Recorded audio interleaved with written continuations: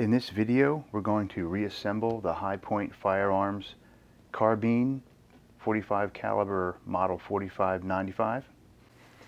Okay, so now we're going to start the reassembly process. So first we're going to start with the breech block. Alright, we're going to install the firing pin and spring and the retainer into the breech block. So first we want to roll the firing pin to look for any wobble in the pin. You want to make sure this is not bent. If it is bent at all, you want to replace that. First we're going to do is stand the breech block up like this, drop the firing pin right in there like that. Make sure you have both springs in there, the inner spring and the outer spring. Drop that in as well. Retainer goes in this way. And now you can set that aside. Okay, so now we're going to put these pieces back together. And what I'm going to do, I'm just going to put one single drop on a patch of oil, and I'm just going to gently wipe down some of these pieces with the one drop, just to make sure they're not completely dry. Teeny tiny bit of lube goes a long way. Alright, so now we want to put together the frame and the trigger components here. So first we want to take the counterweight and put this together. This goes in like that. Kind of hold this up right down in this slot right here. Alright, so that sits down like that. Next we want to take, this is the Sear cam. It's going to sit kind of like that. So we want to slide this in here like so. Push the trigger disconnect down underneath. Should be underneath like that. That should move freely. Alright, and then this, kind of hold this in with your thumb, because now we want to take the little spring, drop the little spring in there, kind of hold this up against the frame piece like this. Make sure this is still underneath. Hold that with your thumb. This goes in this orientation. This is the Sear. It goes down in. Now you want to get a hold of the Sear cam. You want to line up this hole here. So press that down and that should pop right on there like that. Make sure the trigger disconnect is still underneath and moves back and forth like that freely. And make sure that the top, all these pieces are in just like that. Alright, now you can set that down. Make sure nothing moves. Okay, now take the recoil spring and guide rod. Slide that in.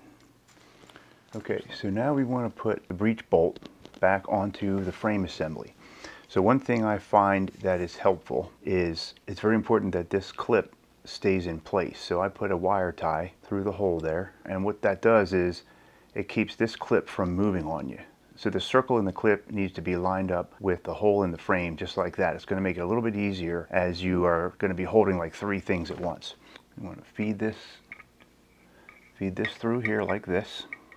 I'm going to keep it at an angle.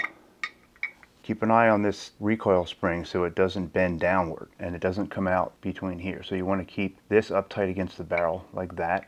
And what I do is kind of push it along with my thumb like that, so it kind of ends up in this position.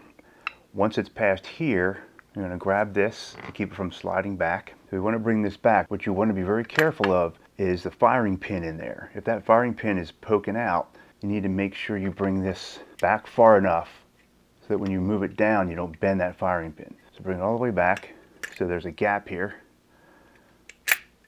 Slide it down right into that hole, and now you can gently release the tension on the spring until it closes up like that. Now that you're good there, making sure that this retaining pin came through the hole, and then now you can remove the wire tie, and we want to push this pin all the way back. You might need to tap it with a little hammer like that, and that's how that should look.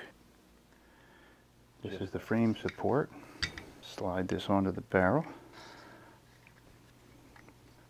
That's just like that. Make sure that this piece is sticking up and is locked in place by this retainer.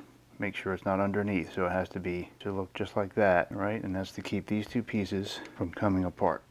Next, we're going to take the stock. We're going to drop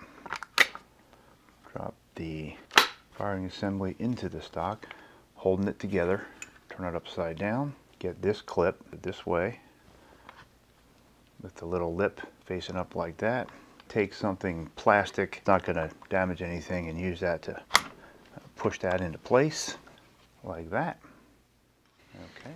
All right, next we're going to put the receiver shroud back on. Now we didn't really clean this in the video, so now might be a good time just to wipe it down. It's going to go on like this, making sure that this tab goes underneath. It's going to go like that.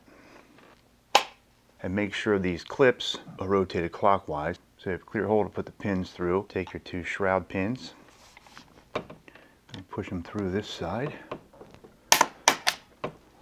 Put pressure on it from the other side to have it stick out as far as possible. And then using the tool, I'm going to go counterclockwise, lock it in place just like that. The same on the front clip. Push it through.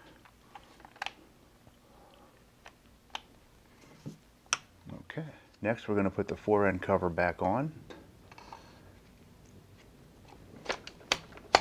And then bring this clip down to lock it in place. All right, next you want to get your 5/64 Allen key and replace the front sight, and you're going to want to kind of line that up with the rear sight, and you're going to want to take it to the range to make sure front sight is aligned. Now I'm going to put the charging handle back in place, screw that in, get it nice and snug with your tool. Alright, so now your Hi-Point carbine is now completely reassembled, and very important at this point to do a quick function check. I'll make another video just with a function check. If you found this video useful, please hit like below and please subscribe, and thanks for watching.